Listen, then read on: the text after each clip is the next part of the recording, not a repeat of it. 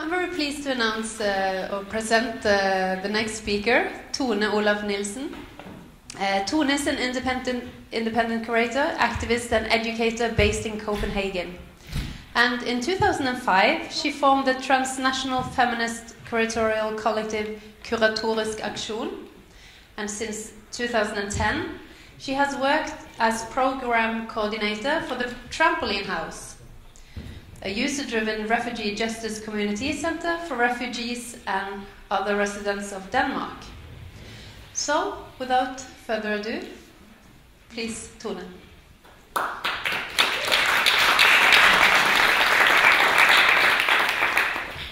Thank you so much. I had way too much to eat, so I hope I'm not gonna fall asleep. No, I'd like to begin by thanking Henan and the rest of the organizers of Prologue 3 for inviting me to come and share my work with you today. I'm really excited about being here and truly grateful to be able to meet the other contributors to this symposium. If I go too fast or too slow, let me know, but otherwise, here we go. In my talk today, I will present two self-governing institutions that I've been part of founding. The first is Trampoline House, a refugee justice community center located in northwestern Copenhagen. The second is the exhibition venue CAMP, which stands for Center for Art on Migration Politics, an exhibition space that is located inside the Trampoline House. Both are permanent projects that are trying to respond artistically and curatorially to the political neglect of the international community to come up with sustainable responses to the challenges of displacement and migration. Briefly about myself, I am, as Marianne said, an independent activist, curator, and educator based in Copenhagen. Since the late 1990s, yeah, I'm that old, I've used curating to address the root causes of social, economic, and environmental justices and to present other ways of organizing the world. In 2005, I joined forces with independent curator Frederikke Hansen and formed the curatorial collective Kuratorisk Aktion, which translates into curatorial action. We are known for having curated a series of projects engaging race and coloniality in the Nordic region. In 2015, we co-founded the CAMP. And parallel to my work with Frederikke, I was also part of establishing Trampoline House together with my partner Morten Goll, and I'm program, refugee internship, and children and women's program coordinator in the house and has been since it opened in 2010. In short, you could say that my practice is based on a firm belief in the ability of artistic and curatorial work to contribute to social and political transformation. In 2015, terrorism allegedly hit Copenhagen when 3 shootings took place. The first shooting happened on February 14th during a public event titled Art, Blasphemy and Freedom of Expression. A gunman killed a civilian and wounded 3 police officers. The controversial Swedish artist Lars Vilks was among the speakers. He is thought to have been the main target because of his controversial Mohammed drawings. The second shooting took place later that night outside Copenhagen's synagogue. A gunman killed a Jewish security guard and wounded 2 police officers. The following morning, police shot and killed a suspect after he opened fire on them. The man was identified as Omar Abdel Hamid El Hussein, a 22-year-old man born in Denmark to Jordanian-Palestinian parents. Police claimed he was responsible for both shootings. Politicians and media, as well as the politicians and media, as well as the Danish public at large, have been prompt to condemn the shootings as terrorist Islamist attacks on Danish democracy and freedom of speech and religion. Those oppositional voices who have interpreted the shootings as the result of structural racism and social inequality in Denmark have had very little resonance. After the shootings, Swedish National Radio called me and asked for a statement due to my work on racism, migration politics, and coloniality. And I told them that in my opinion, art's most important tasks at the moment are: 1, to examine what structures in Danish society angered and alienated El Hussein to such a degree that he resorted to killing, and 2, to create real and sustainable platforms that will stimulate greater understanding, conviviality, and solidarity between minority and majority communities. Trampoline House and Camp make up 2 such platforms, I believe. Trampoline House was formed by artists, curators, asylum seekers, and migration activists in reaction to the way in which the Danish state treats asylum seekers and refugees. The house is open 4 days a week and offers internships and job training, classes and activities, legal and medical counseling to refugees and asylum seekers, all with the aim of breaking the social isolation and sense of powerlessness that many refugees and asylum seekers experience in the Danish asylum system. Trampoline House brings together asylum seekers and Danish citizens, refugees and other residents of Denmark, all united by a desire to improve the conditions for asylum seekers and refugees. Camp is an exhibition venue for art that engages questions of displacement, migration, immigration, and asylum. The center works to increase insight into the life situations of displaced and migrant persons, and to discuss these in relation to the overall factors that cause displacement and migration to begin with. The objective is through art to stimulate greater understanding between displaced peoples and the communities that receive them, and to stimulate new visions for a more inclusive and equitable migration, refugee, and asylum policy. Trampoline House and Camp have both taken their starting point in the fact that more people than ever before are displaced from their homes because of war, conflict, persecution, climate change, or poverty. Approximately 60 million people are currently displaced from their homes because of war or persecution, and an even higher number have migrated from poverty and climate change. We're witnessing an unprecedented wave of mass migration. In 2015 alone, more than 1 million refugees and irregular migrants crossed into Europe, cutting open the continent's borders and creating division amongst its politicians and populations over how to deal with the influx. Fearing that newcomers will strain welfare systems, threaten security, and undermine the quality of life, European governments have responded by fortifying their external borders and reforming their asylum and deportation laws. Consequently, Europe is now the world's most dangerous migration route, and the Mediterranean the world's most dangerous border crossing, according to IOM, the International Organization for Migration. The large migratory and refugee flows have resulted in a whole migration management industry, juridical and political procedures and technologies that contemporary nation states use to try to regulate transnational migration and to exclude unwanted immigrants. Of the 1.3 million refugees reaching Europe in 2015, 21,225 made it all the way to Denmark and applied for asylum. 21,225. Out of those, only 10,573 people had their asylum case processed in Denmark.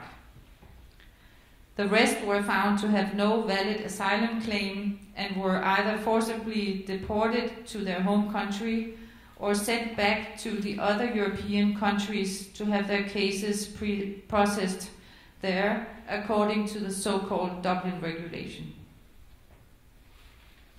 People who seek asylum in Denmark or have been denied asylum and are waiting to be deported are not allowed to work, enroll in an education program, or to live where they want unless they obtain special permission from the Danish Immigration Service. Instead, most of them are accommodated in remote asylum centers scattered across the country while they wait for the authorities to settle their asylum claim. In 2015, Immigration Service also established a number of deportation centers to accommodate rejected asylum seekers only. In the asylum centers, you are provided with a bed, clothes, a little pocket money every 2 weeks, and different activation programs. In the deportation centers, you are no longer entitled to pocket money or activation programs, but live in a prison-like facility with cafeteria food 3 times a day. Some wait months, others years, depending on the specifics of their case or the pressure on the asylum system. But all asylum center and deportation center residents share the same burden, not knowing how long you have to stay in the asylum center, as there is no maximum application processing time frame. Inside the centers, there are very few activities and very few possibilities for educational training. Scientific studies show that many grow ill from the waiting, the uncertainty, the inactivity, and from the feeling of not being able to control one's own life. Long-term stays in the centers without a resolution to your life situation actually leads to various permanent disorders. In 2013, the average stay in the center system was 1.5 years. 727 asylum seekers had waited more than 3 years, and 29 had waited more than 15 years. Danish artist Nanna Katrine Hansen's video Room 205 gives a very accurate representation of everyday life in the Danish asylum centers. It portrays the limbo of waiting and being criminalized and pacified for the 3 men living in room 205 in Center Avstrup. And let's see if I can get it to play.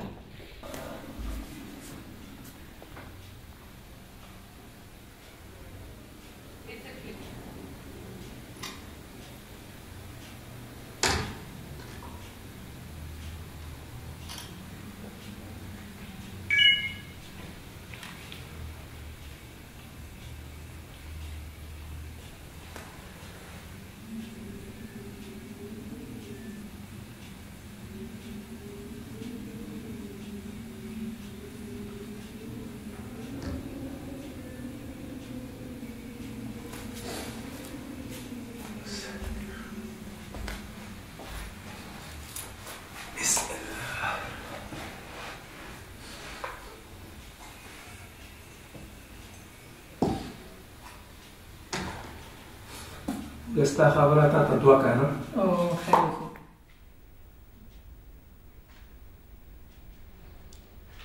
بس نو یوسف زیدیم از افغانستان در بلخ نه راغلی او کار واس ټول د مکتب د دورې نه وروسته واس جهادي دوره کې وخت تېر کړی.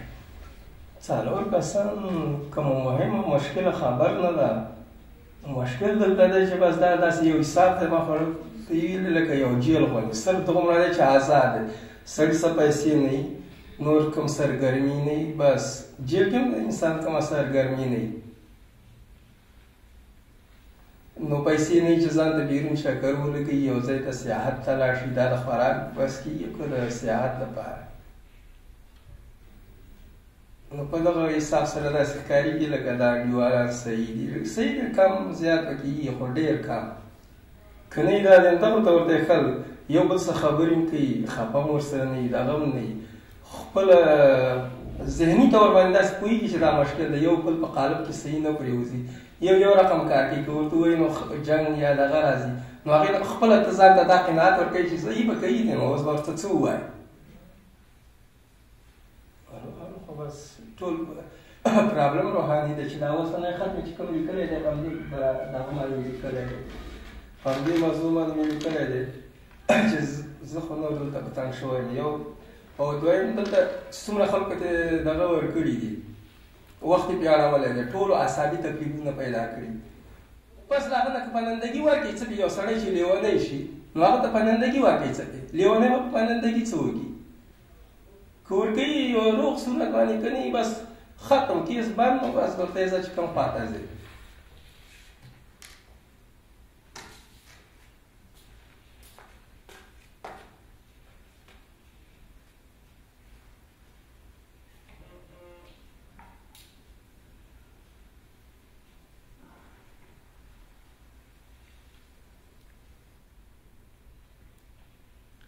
Following Giorgio Agamben's writings on the figure of the refugee and the structure of the camp, Danish art historian and critic Mikkel Bolt, who I believe contributed to Prologue 1, has described the Danish asylum centers as literal camps.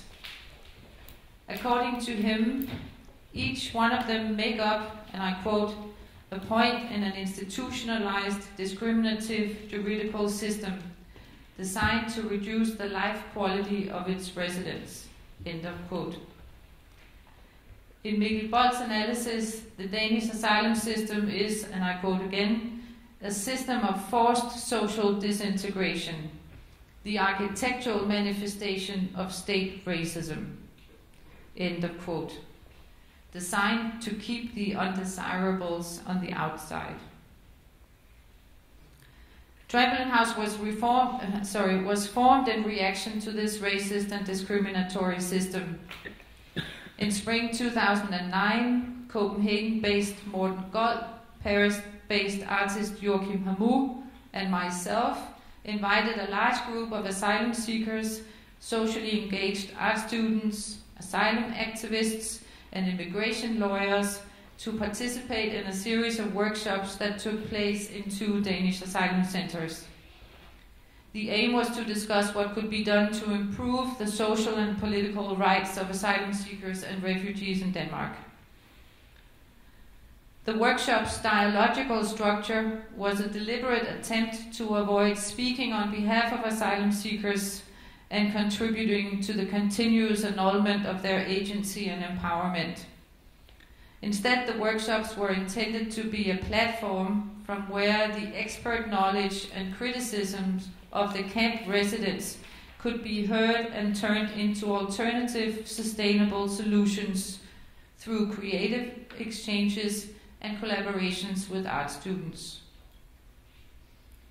The collective answer in the workshops was to boycott the asylum centers and create an independent space, our own house, where the criminalization, isolation, and pacification of asylum seekers could be deconstructed. A user-involving community center where refugees, asylum seekers, forced migrants, Danish citizens, and other residents of Denmark would be able to meet, engage in activities together, exchange knowledge, and develop strategies of resistance.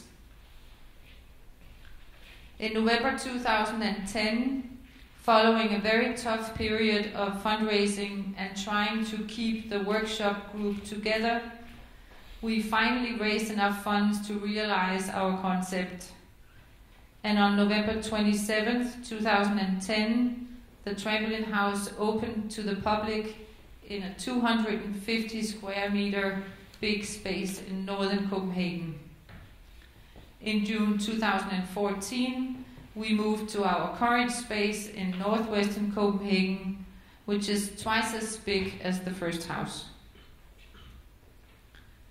Trampoline House's mission has from the beginning been to break the social isolation of refugees, asylum seekers, and forced migrants in Denmark, and through legal counseling, education, and community, provide these precarious groups with information and tools needed for them to better their difficult life situation.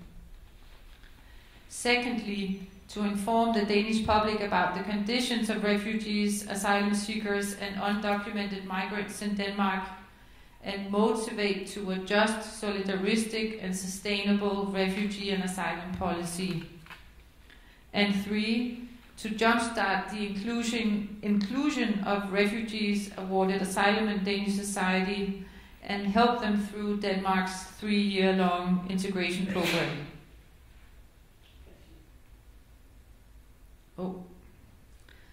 The house is open to men and women and children 3 days a week and offers a range of activities and services. On Saturdays, the house is separatist and open for women and their children only, in order to provide a safe space for refugee, migrant, and trafficked women who are more vulnerable in the asylum system than men. Just like in any other home, everybody contributes to the daily life of Trampoline House. Together, asylum seekers and Danish citizens, refugees, and other residents of Denmark organize legal counseling, language classes, cooking, cleaning, childcare, creative workshops, debate, campaigns, and other activities. On an organizational level, Trampoline House is, as I said, a self-governing institution with a board of directors and a paid staff of 6. Morten is the director. I'm, as I said, program blah blah blah coordinator. Very long title. We also have a legal and job counseling coordinator, a fundraiser, a PR and communication coordinator, and an administrator. Financial support to our administration and programs come from public and private funding, donations, and fundraisers. In addition to the permanent staff, and this is key to the success of the house, Trampoline House offers internships and job training to 200 asylum seekers per year who are given 2 transport tickets, allowing them to leave the camps and come to the house in return for interning in, for instance, the kitchen, a language class, or in one of our workshops. We also have 10 educational interns and 70 volunteers at all times, which is needed in order to run the house and its programs.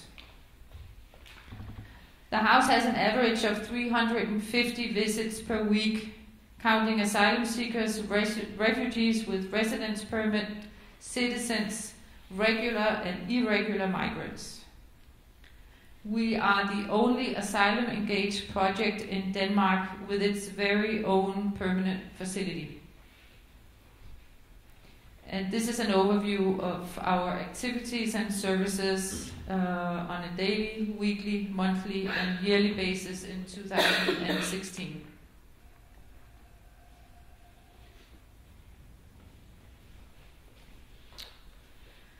The American non-profit Mob Effect has made a crowdfunding trailer for us, which gives you a good sense of what everyday life in the house is like.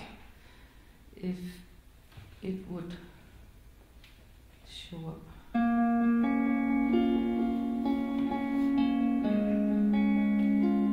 Life in the camp, it's horrible because 4 people live in the same room, share kitchen, share bathroom. It's isolated. It feels like a confinement center. There are a variety of people from different backgrounds with different problems and a very frustrated, stressful population in the camp. What happens to you when you live in a camp for too long is you get struck by poverty, isolation, and victimization. It turns you into a client of the asylum system, and eventually, if you get asylum, it will turn you into a client of the welfare state.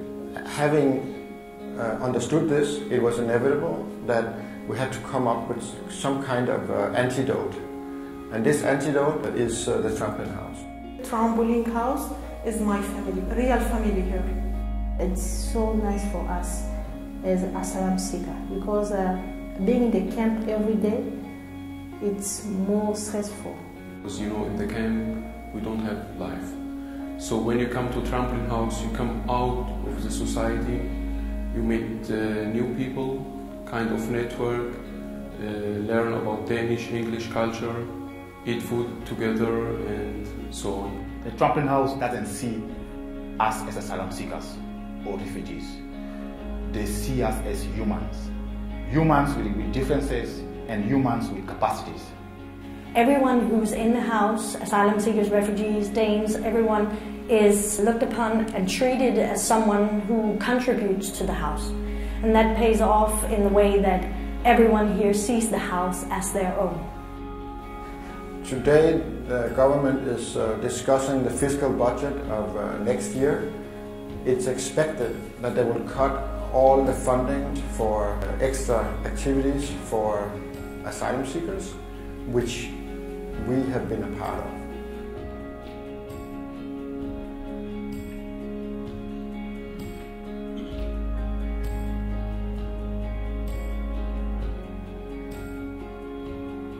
Currently, we provide transportation tickets to 80 asylum seekers 2 times a week coming here to do internships. And they stay doing internships for maybe 3 months, maybe 6 months, maybe longer. So total in a year, it will be 180 asylum seekers as it is right now. From the moment they enter this house, they are part of this community, and we respect them unconditionally. No matter their case, we will work with them and for them. We will not help them, but we will put them in a position where they can help themselves. Looking after something every week that you're able to get out, you're coming out to meet people, you're coming out to dance, to eat, to talk to people, is something very, very, very, very important. And waking up in the morning or waking up during the week, not knowing what to look up to is the worst thing you can ever imagine. So I think looking forward to come to Trampoline House is the best thing that has happened during my 1 year in Denmark.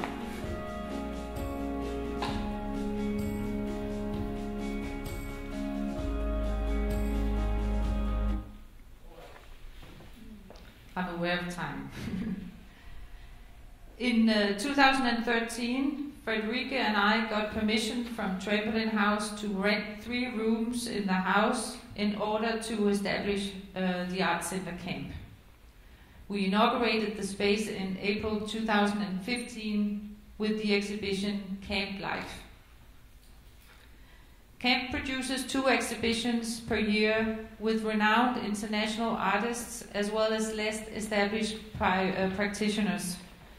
We prioritize artists with a refugee or migrant experience. The center has taken its name after the refugee camp, asylum center, or detention center as the nation-state's perhaps most extreme response to human migration. Our inaugural exhibition, Camp Life, Artistic Reflections on the Politics of Refugee and Migrant Detention, showed projects by 9 international contemporary artists and collectives who in different ways examined what kind of space the camp is, which functions it performs, what political, juridical structures have made the camps possible, and what living in a camp does to the subjectivity, body, and souls of camp residents. Some works in the exhibition portrayed everyday life and the management of displaced bodies in Palestinian refugee camps, in Danish asylum centers, and in Australian detention centers. Other works went behind the facade of the camp to examine its logic,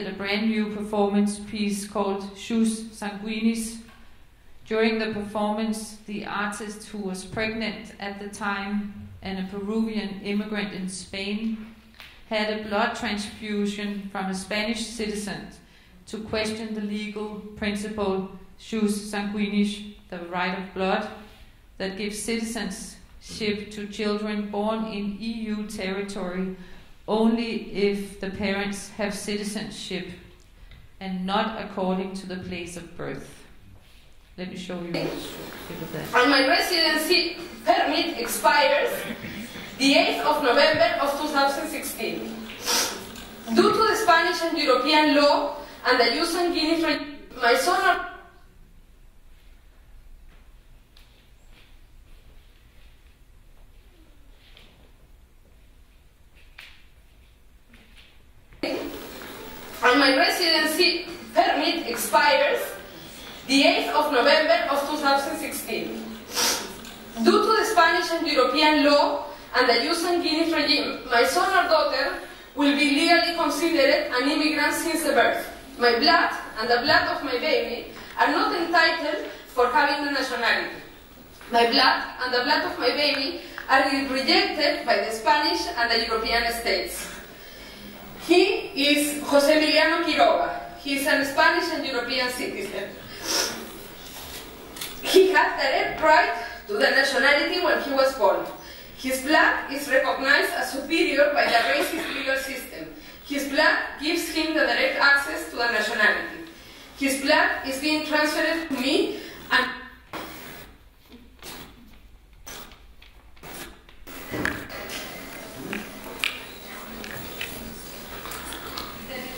she says his blood is being transferred to me and my baby.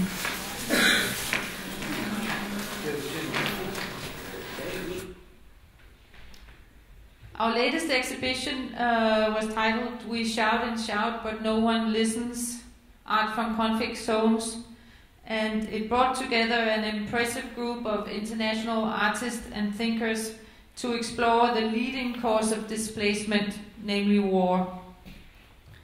Taking its starting point in a number of contemporary and recent conflicts that have been ignored by the international community, the exhibition presented installation, photography, painting, ready-made collage and performance work that examine war from the perspective of those trapped in or fleeing zones of conflict.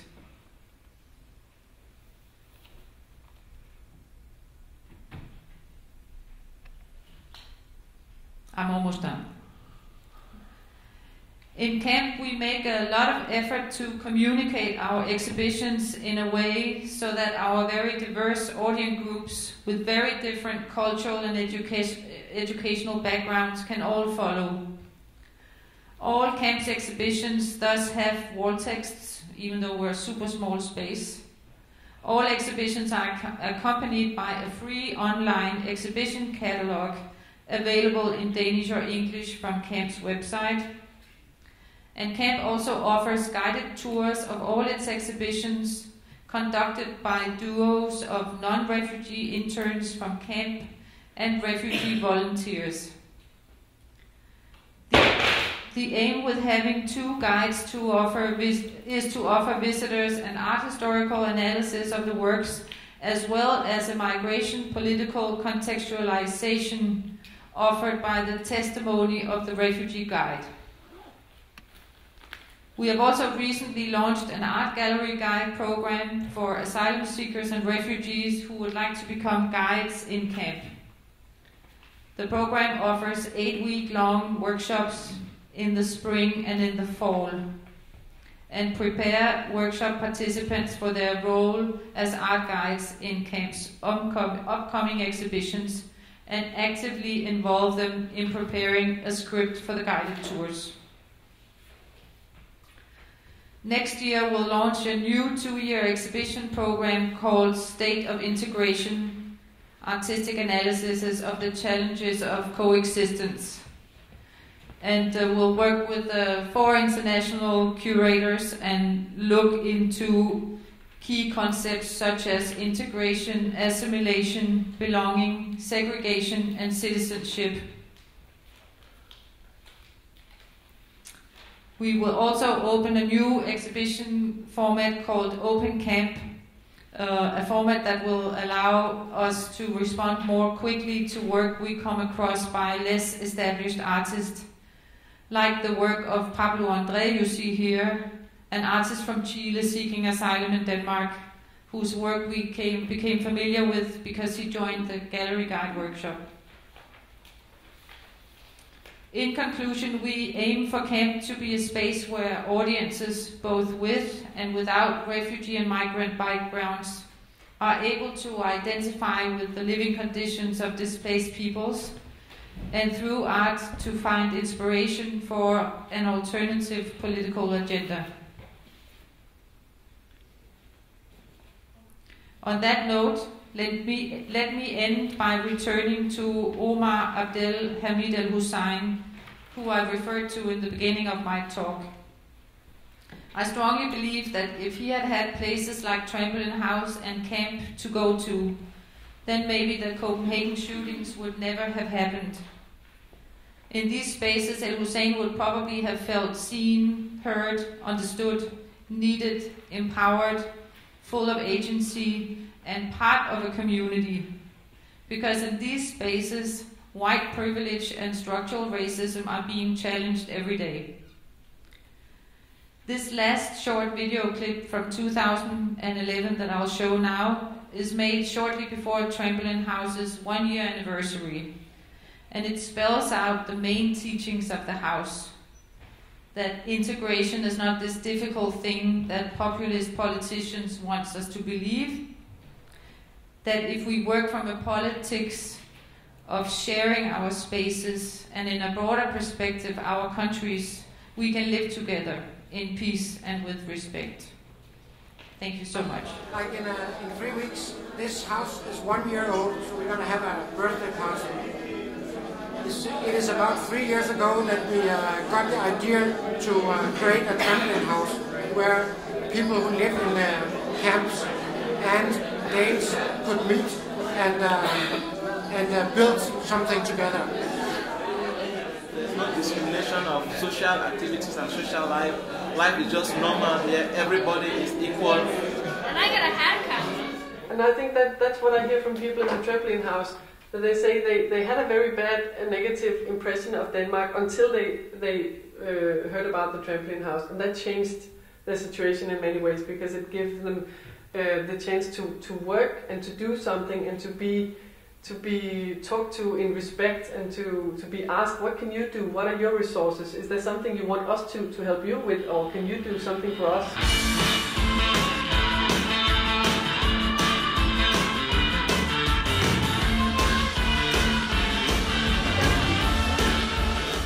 I encourage more people to come to the Trampoline House and participate in the various activities and be part and parcel of whatever's happening in the house.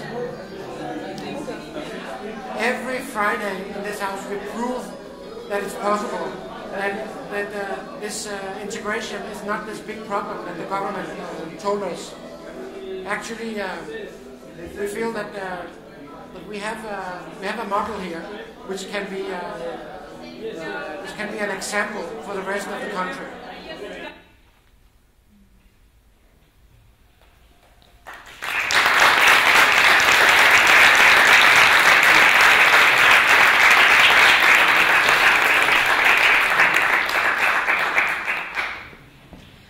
Thank you very much, Tone, especially for bringing our attention to the consequences of the refugee crisis and to the challenges that many asylum seekers face in Denmark and in Norway as well, I would assume. So we have the time for a few questions.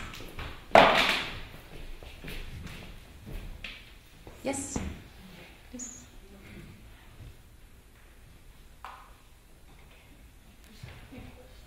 Hi.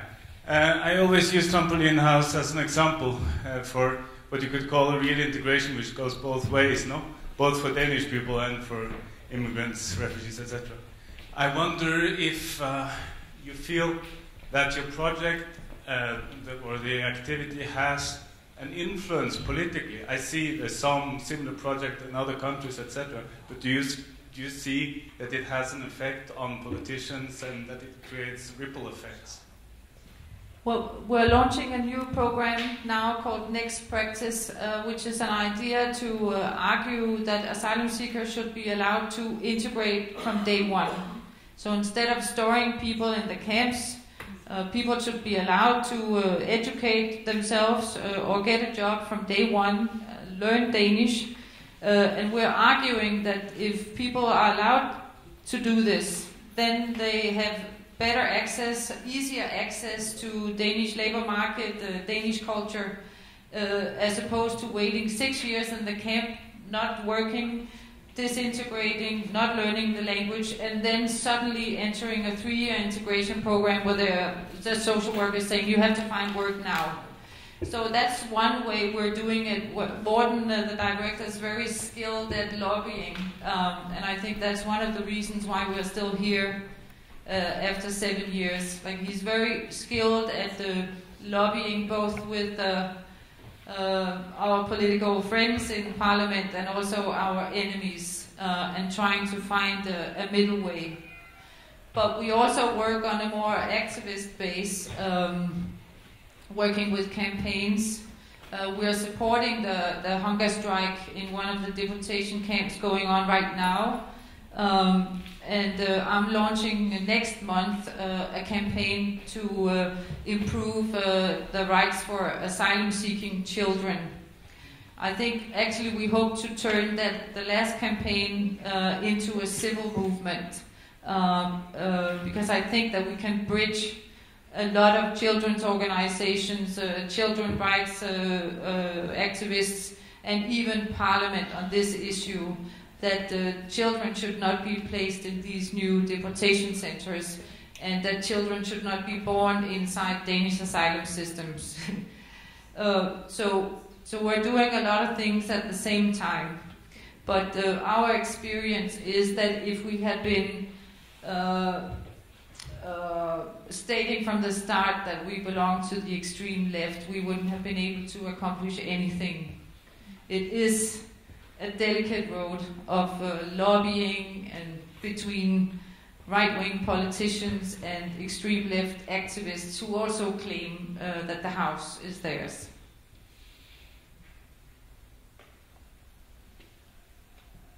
Any more questions? Comments? Well, then I just want to say thank you for listening, and just keep in mind that this is a project made by ordinary people like you and me, that there was not an institution who said we should do this. And I think that it is the specific methodologies developed in activist art, art feminism, minority identity politics is what has informed this space and has created this notion of a shared space that I'm talking about. Thank you, and sorry for speaking so much. Thank you so much.